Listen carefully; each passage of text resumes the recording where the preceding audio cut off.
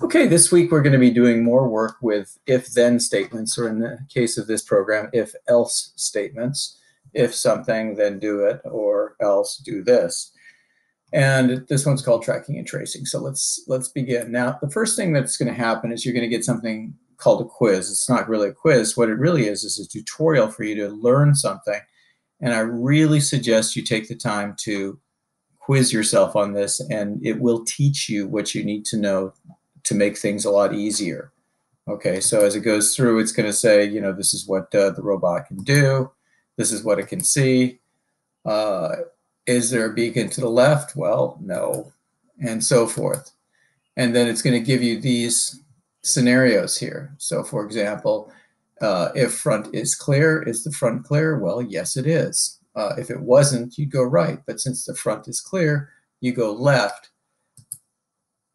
And so do yourself a favor and go through each of these, figure it out. So for example, if left is beacon, well, is there a beacon there? No, there's no beacon there. This is nothing. Don't worry about this.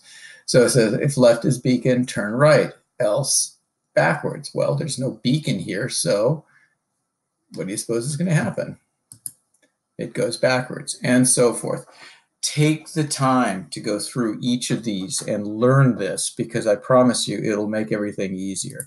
So I'm just going to jump through this stuff right now to go to the first thing. Oh, there's a video too. I already watched the video.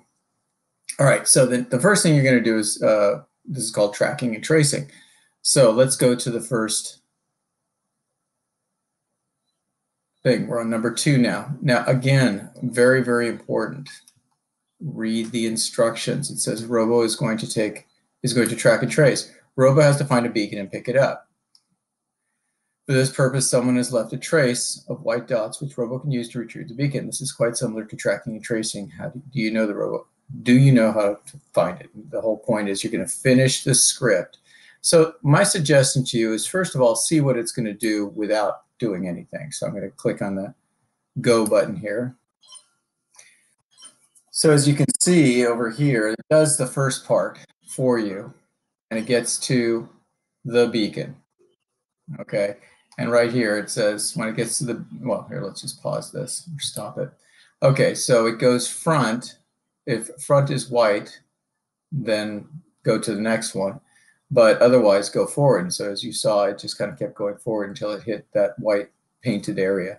And once it gets there, go forward 1. So if front is white, go forward, else break, which goes to here, forward 1, turn right. So you can see it's done all that. It's gone forward, seen the white, forward 1. Now what we need to do is we need to figure out how to get to the beacon. So we're going to say if front, okay, so it says right here, number 4, complete.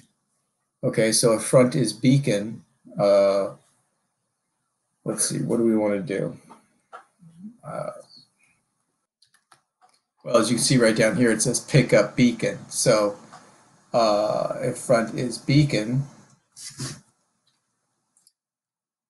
we're going to go pick up.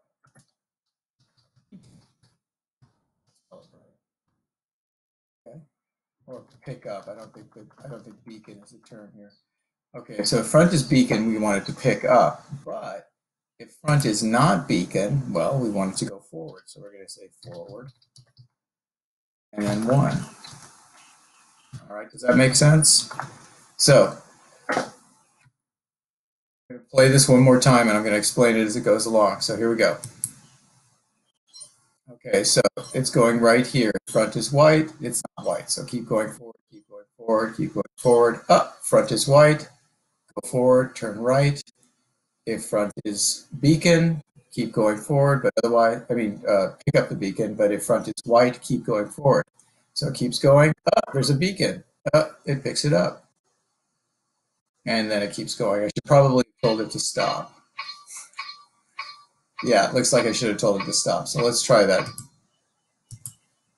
And then just put stop. Doesn't look like it's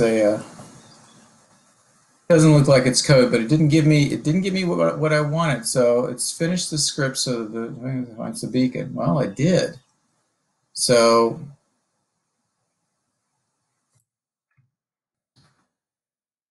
Okay, so as you can see, it doesn't know what stop means. It tells me, sorry, I don't know what stop means. So what I actually want to do, and I put this in the wrong place, was I want this thing to end.